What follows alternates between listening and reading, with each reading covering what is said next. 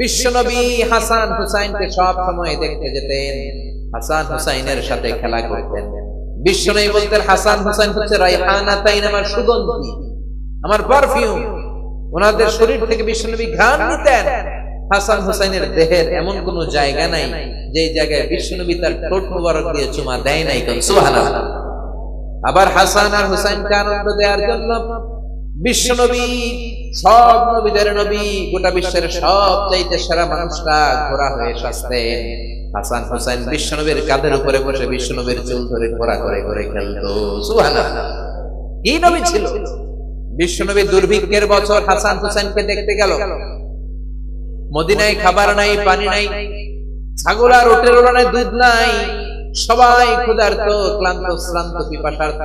বিশ্বনবী যখন গেলেন মসজিদে নববীতে জোহরের নামাজে জামাত ইমামতি করে বিশ্বনবীর কন্যা ফাতেমার ঘরে গেলেন। হাসান হুসাইন শুয়েছিল, ছোট্ট মানুষ। নানাজির পায়ের আওয়াজ শুনে দৌড়ে এসে বিশ্বনবীকে ঝাপটে ধরলেন।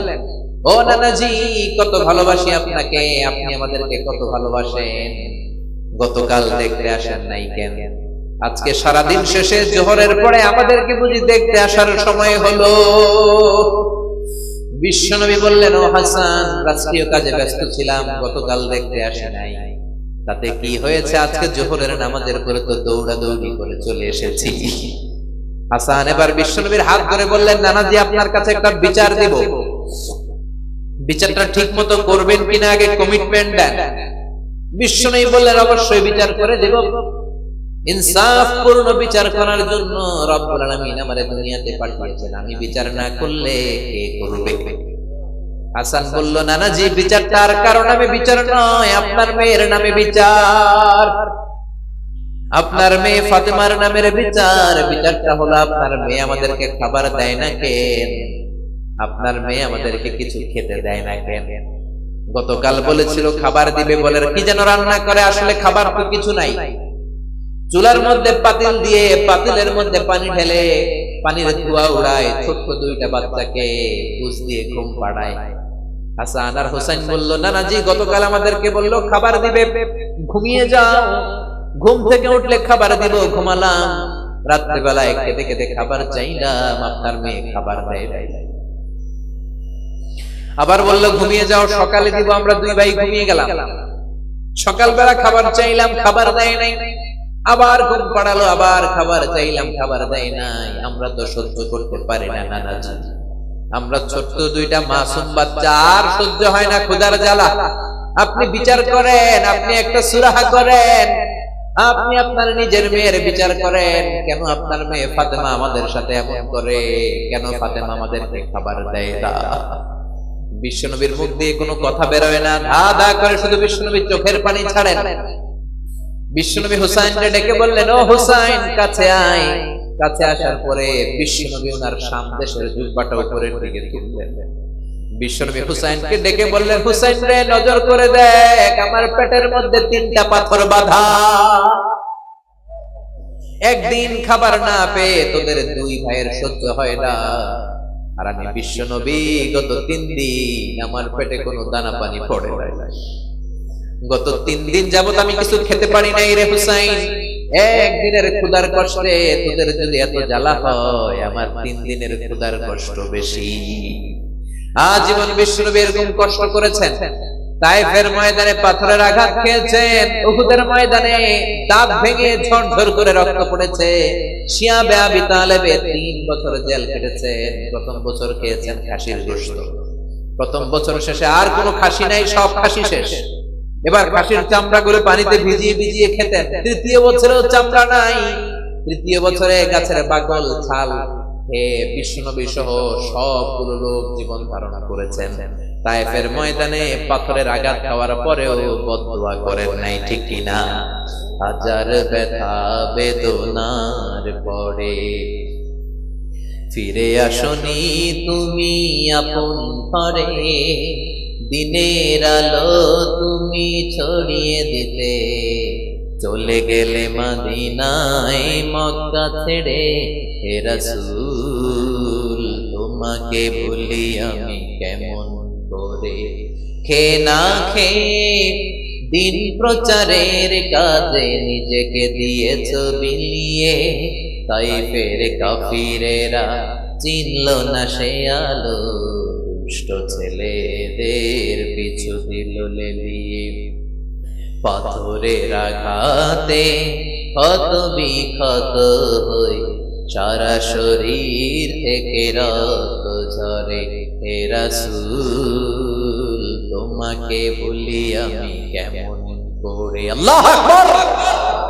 কেমন নবী ছিলেন তিনি, কেমন নবী যেদিকেই তাকান আমাদের জীবনে তার জীবনী থেকে শিক্ষা আছে না নাই? খুনসুটি করতেন নাতিদের সাথে। হোসাইন একবার বিশ্বনবীকে প্রশ্ন করলো, নানাজি মানিল আমজাদে ইলাল্লাহ আনতা আম আনা, ও নানা বলেন কে আল্লাহর কাছে বেশি দামি, আপনি নাকি আমি? বিশ্বনবী বললেন আনা আনা আমজাদ, আমি বেশি দামি, কারণ আমি সব নবীদের সরদার, তুমি হোসেন আর হাসান হলো আমার উম্মত, আমার দাম বেশি। হোসাইন বলল, নানাজি আনা লা ওয়াফিক, আমি মানি না, আমি মানি না, আমার চাইতে আপনার দাম বেশি নয়, বরং আমি আপনার নাতি হয়েও আপনার চাইতে আমার দাম বেশি। সুবহানাল্লাহ। বিশ্বনবী বললেন, কেমন করে তোমার দাম বেশি, বলো বলো। হোসাইন বলল, নানাজি মাসমু আবিক, আপনার বাবার নাম কি? বিশ্বনবী বললেন, আমার বাবার নাম হলো আব্দুল্লাহ। হোসাইন বলে, খালি আব্দুল্লাহ, লাইসা ক্বাবলাহু ওয়ালা বা'দাহু শাই, খালি আব্দুল্লাহ, আপনার বাবার নামের আগে কোনো টাইটেল নাই, পরেও কোনো টাইটেল নাই। আমার আব্বার নাম আপনি জানেন নাকি? আমার আব্বার নাম হলো আলী কাররামাল্লাহু ওয়াজহা। সুবহানাল্লাহ। আপনার আব্বা, আমার বাবা হলো শেরে খোদা, দুনিয়ার সব কাফেরদের জন্য আমার বাবারে বাগ বানিয়ে পাঠিয়েছে কে? আমার বাবা বিশ্ব নবীর মেয়ের জামাই। আপনার আব্বা আব্দুল্লাহ কি কোন নবীর মেয়ের জামাই নাকি? বিশ্ব নবীর মুখ দিয়ে কথা বেরোয় না। হোসাইন আবার প্রশ্ন করলেন, নানা বলেন তো মাসমু উম্মি, হোয়াটস ইউর মাদারস নেম, আপনার মায়ের নাম কি? কি নাম বলেন? তোরা দেখে যা আমিনা মায়ের কোলে, মধু পূর্ণিমারি শ্বেতা চাঁদ দোলে, যেন উষার কোলে রাঙা রবি দোলে। তোরা দেখে যা আমিনা মায়ের কোলে, কুল মখলুকে আজি ধ্বনি উঠে কে লই, কালেমা শাহাদাতের বাণী ফুটে কে লই, পড়ে দুরুদ ফেরেশতা বেহেশতের কোলে। তোরা দেখে যা আমিনা মায়ের কোলে। আল্লাহু আকবার। বিশ্বনবী বললেন, হোসাইন আমার মায়ের নাম হলো আমিনা। হোসাইন বলে, আপনার মায়ের নাম আমিনা হয়েছে তো কি হয়েছে? আমার মায়ের নাম আপনি জানেন নাকি? আমার মায়ের নাম কিন্তু ফাতেমা। সুবহানাল্লাহ কইবেন না? সাইয়্যিদাতু নিসাই আহলিল জান্নাত, জান্নাতে যত রমণীরা যাবে সবার সর্দারিনী আমার মা হলো বিশ্বনবীর কলিজার টুকরা। বিশ্বনবী বলতেন, ফাতিমা তো বিদউম মিন্নি, ফাতেমা আমার কলিজার টুকরা। যে ফাতেমারে কষ্ট দেয় সেজন্য আমারে কষ্ট দেয়, যে ফাতেমারে আনন্দ দেয় সেজন্য আমি নবীরে আনন্দ দেয়। কই আপনার আম্মা আমিনা, কই আমার আম্মা ফাতিমা? এবার বলেন তো নানাজি, আপনার নানির নাম কি? কি নাম জানেন? বাররা, বাররা বিনতে আব্দুল উজ্জা। হোসাইন বলল, নানা আপনার নানির নাম বাররা তো কেউ জানে না, আমার নানির নাম জানে না এরকম কেউ নাই। আমার নানির নাম হলো খাদিজাতুল কুবরা তাহেরা। আরশের উপর থেকে আমার নানির সালাম দিয়েছে কে? কই আপনার নানি, কই আমার নানি? পার্থক্য আছে না নাই? আবার হোসাইন বলল, নানা এবার বলেন তো আপনার নানার নাম কি? বিশ্বনবী বললেন, আমার নানার নাম হলো ওয়াহাব ইবনে আব্দে মানাফ। হোসাইন বলল, নানাজি আপনার নানা ওয়াহাব ইবনে আব্দে মানাফকে কয়জনে চিনে? আপনার নানার নামটা কয়জনে জানে?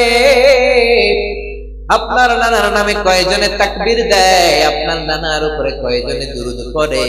আমার নানার নাম আপনি জানেন নাকি? আমার নানা হাউজে কাউসারের মালিক, শাফাতের মালিক। আমার নানা বিশ্ব নবী। আমার নানা সর্বপ্রথম জান্নাতের দরজায় ধাক্কা মেরে জান্নাতে ঢুকবে। আল্লাহু আকবার।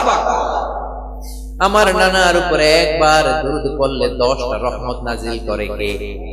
আমার নানার নাম হলো মুহাম্মাদুর রাসূলুল্লাহ সাল্লাল্লাহু আলাইহি ওয়াসাল্লাম। বিশ্বনবী চোখের পানি ছাড়লেন, হোসাইনকে জড়িয়ে ধরলেন, বললেন, হোসাইন রে, আজকের তর্ক বিতর্কে আমি হেরে গেলাম, তুই জিতে গেলি।